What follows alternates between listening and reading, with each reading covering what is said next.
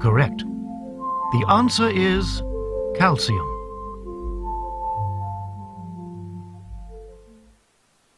This program, Calcium, follows last week's module and will complete part 1 of your textbook, which accompanies this series.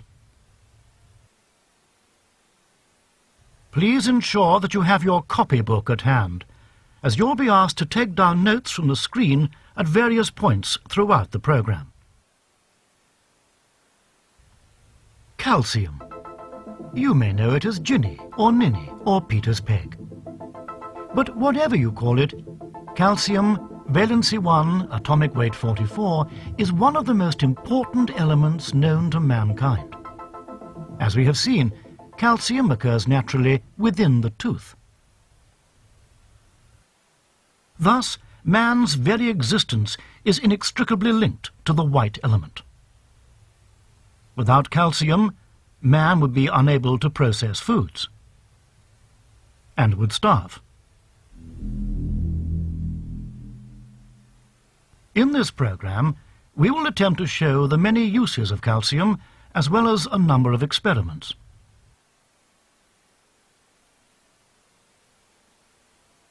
Experiment 1. An experiment was carried out to ascertain whether calcium is soluble in water. First, a quantity of calcium was obtained.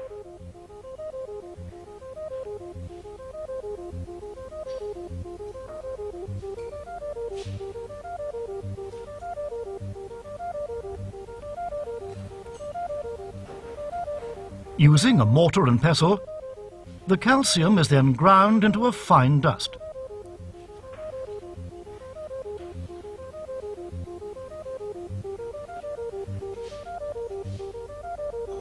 The chalky dust is poured into a beaker.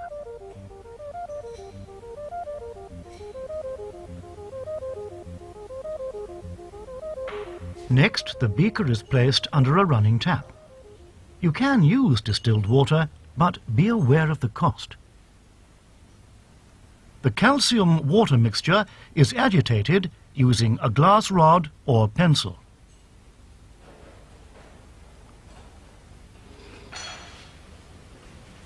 It is then allowed to settle for a while.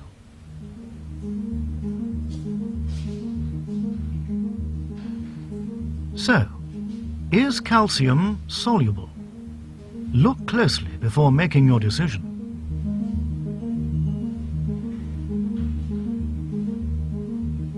Have you observed the chalky deposit at the base of the beaker?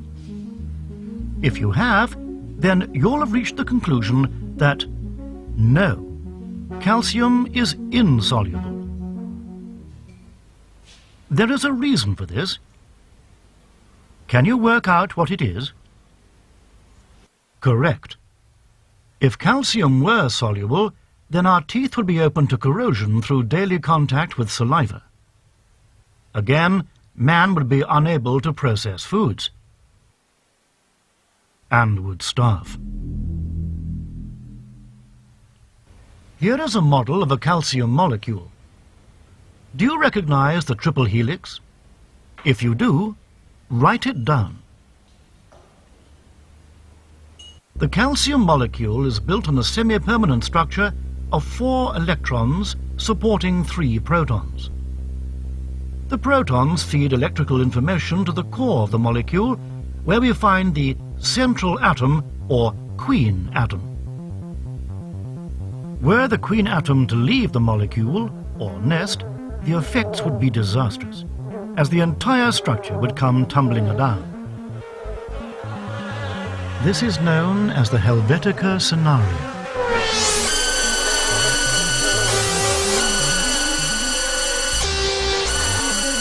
Luckily, Helvetica is a very, very rare occurrence.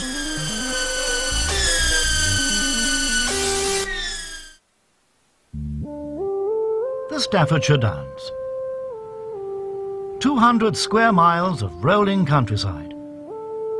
And it's here, amongst the jewel of the northwest, that we can observe calcium in action.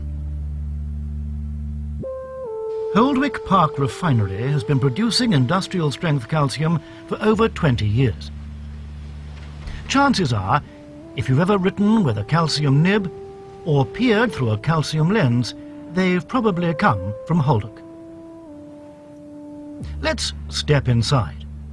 Have your copybooks ready. Every day, 6 tons of discarded teeth and bones are brought to Holdwick. They're collected from the various calcic drop-off points around Great Britain. You may have seen one in your town or village. Because calcium perspires, by the time it reaches Holdwick, there's a lot of water to be removed. The teeth and bones are poured into giant canisters, and any excess runoff is filtered away. The dried calcium is then pumped along these pipes.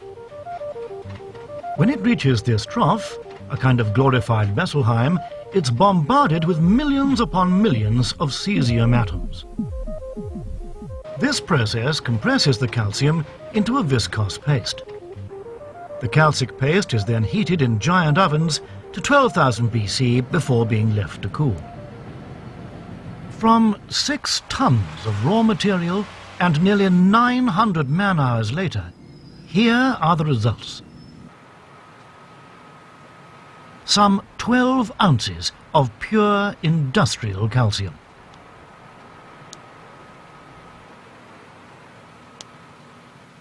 This is then stored in an underground lead chamber to prevent the possibility of Helvetica.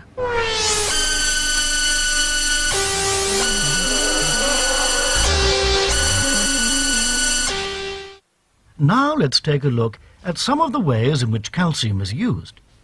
Have your pen and paper ready. Calcium can be used to make powerful adhesives.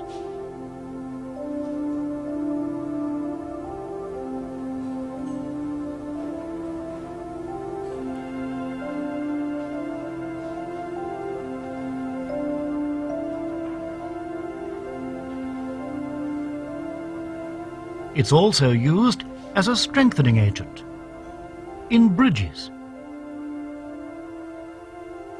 windows, and was pivotal in the development of Imsumul Bharati Lan.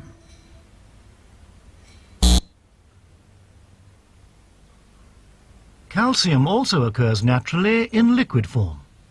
You'll know it as milk. In the Jewish religion, it is forbidden to eat milk and meat at the same meal. Foods that contain dairy products are referred to as milchig.